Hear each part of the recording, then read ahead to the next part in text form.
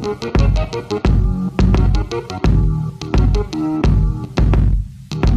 alaikum children, how are you today? Now it's our English time and we are going to do an activity.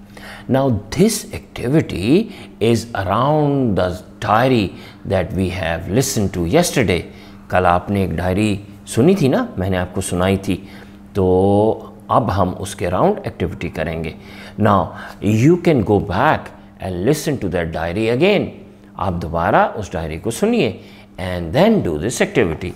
Now let's move on to the first activity. This is where we are going to do the sentence making. We will make sentences. जुमले बनाएंगे, ठीक है. तो पहला word है ingredients. ingredients ingredients ingredients क्या होते हैं? किसी भी चीज़ में, किसी भी खाने में या किसी भी डिश में जो चीज़ें डलती हैं ना, उनको इंग्रेडिएंट्स कहते हैं. इंग्रेडिएंट्स कहते हैं, ठीक है. मसलन आपने चाट बनाई, तो चाट में आप क्या क्या डालेंगे? एप्पल्स डालेंगे, चने डालेंगे, बनाना डालेंगे, ठीक है. तो इनको इंग्रेडिएंट्स कहते हैं. इनके अराउंड आपने जुमला बनाना है. मिसाल के तौर पे अगर हम सालन पकाते हैं तो उसके अंदर हम प्याज डालते हैं, ठीक है. तो करी में हम प्याज डालते हैं. So we can say that onion is one ingredient for the करी, ठीक है.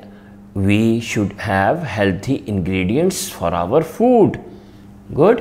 बैड इंग्रेडिएंट्स मेक अस सिक, कि अगर बैड इंग्रेडिएंट्स होंगे तो वो हमें सिक कर देंगे.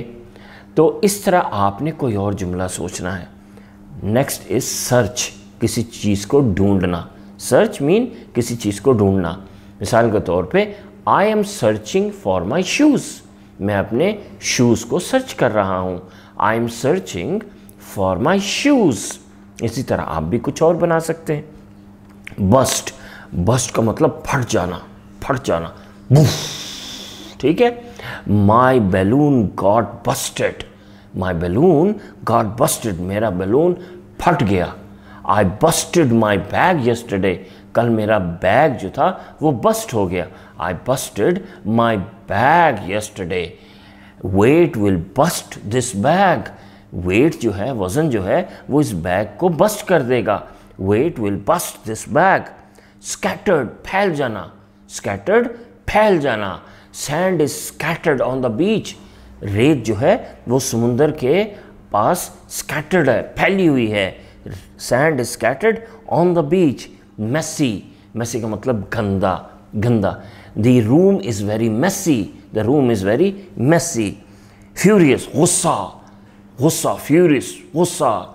My mother was furious when I broke the glass, मेरी मामा जो थी वो गुस्से में आ गई जब मैंने ग्लास तोड़ा. My mother was furious when I broke the glass. And prone, गुस्सा दिखाना, prone. My father prone when I came home late, मेरे बाबा गुस्से में आ गए जब मैं घर देर से आया. My father prone when I came home late. अच्छा जी, अब हम करेंगे, पहले तो आपने ये काम करना है, ये सेंटेंसेस कॉपी में लिखने हैं. फिर हमने 4 क्वेश्चंस का जवाब देना है. उसमें से पहला है what surprise did Umar plan for his mother. Umar ने अपनी मदर के लिए क्या प्लान सोचा था सरप्राइज करने का. Number 2, how did he mess up the kitchen, उसने अपना किचन, घर का किचन कैसे ख़राब कर लिया था. Number 3, did he have time to clean it up, क्या उसको टाइम मिला था किचन साफ़ करने का मामा के आने से पहले पहले.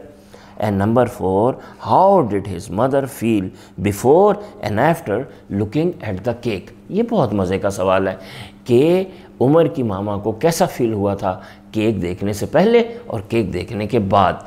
चलिए अब ये दोनों काम आप अपनी कॉपी में कीजिए. अल्लाह हाफिज़.